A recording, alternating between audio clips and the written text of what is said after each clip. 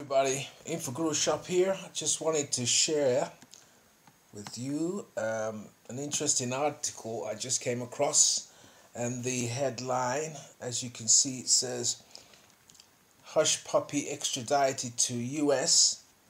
And this interesting article is quite comical actually, in the sense that it actually has the kind of a patwa, the African patwa language, and it's pretty interesting and comical. And the headline says Hushpuppi extradited to US, and it says some other Nigerians were done face Yahoo charges for America.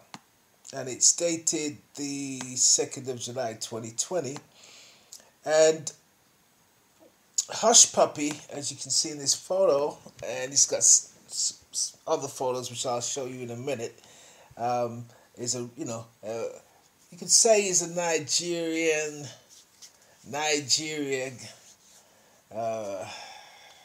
Well, they say he's a fraudster, but fraudsters are gangsters. They're intelligent people, and if you're gonna scam Yahoo and use email across the internet, I'm not sort of advocating for crime, but you've got to be intelligent.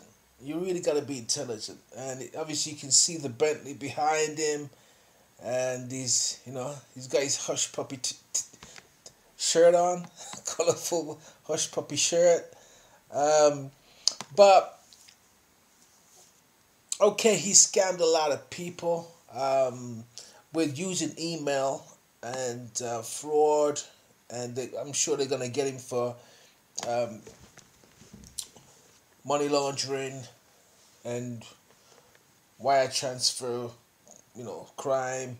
But the thing really what that I found interesting was that he was in Dubai. And the article says here that Dubai police been announced on July the 2nd, 2020, that the alleged Nigerian fraudster Raymond Iqbal Lodi Abbas, and he's got an alias Hushpuppi, to the Federal Bureau of Investigation.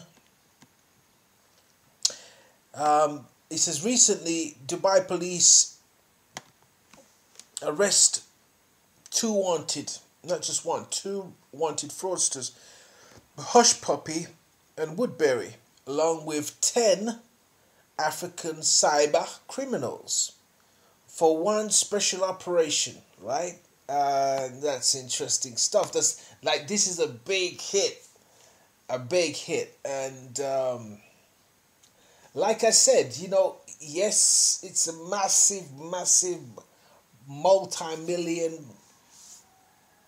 fraud, scam, and big catch. These are the big fish, the big gangsters and mobsters and cyber criminals of Nigeria. But again, I'm going to say it takes a lot of intelligence to beat the systems of the internet. It takes a lot of intelligence. And it says here, let's go read down a little bit more. The interesting thing is that Dubai handed over like 10 of them to the FBI. And it's strange how, with the killing of Khashoggi, no one was handed up. Well, okay, they arrested and jailed a few people as a cover-up, but they never really handed over the real person who called the shots to have Khashoggi killed and murdered. Isn't that interesting? Yet Dubai handed over 10 Africans or 10 Nigerians. I find that hypocritical, really hypocritical. I'm not saying these guys in any way is innocent. I'm just saying it's strange how Dubai has not faced any serious legal justice for the killing of Khashoggi. But then Dubai hands over 10 Africans. I find that really interesting and hypocritical. Yes, they have to face their crime no matter what, but it's just that, Khashoggi needs justice too, right? The family of Khashoggi needs justice.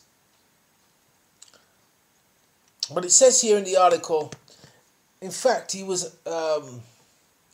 says the FBI arrest. Hold on a minute. Let me just see something here. Right, okay, so it's listing all the different names of the people. The FBI arrest Abindu for 2016 where he scammed thousands of victims around the world. And it's written in kind of a patois, so I'm just going to translate it into sort of English. By using fake emails of company executives and vendors to make victims wire big money. Okay, so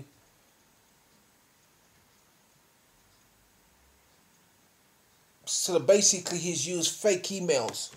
So that means, as a warning to everyone who's listening to this video, when you get an email, you really got to check it.